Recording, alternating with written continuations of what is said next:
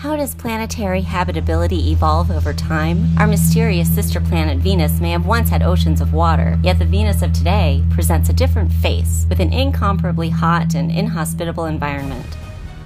Lurking in its massive atmosphere are the clues to how a planet went from an oceanic state to the inhospitable state of today. And within that atmosphere, particularly beneath the clouds, is a chemical laboratory awaiting discovery. Connections to oceans, perhaps to volcanoes that erupted more recently, or even to the history of the last billion years of a planet that started life like Earth.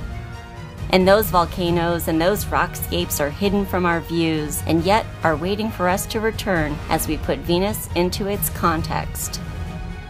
Understanding Venus's extraordinary chemistry is the first step to deciphering how the evolution of habitability may play out on billions of planets beyond our solar system.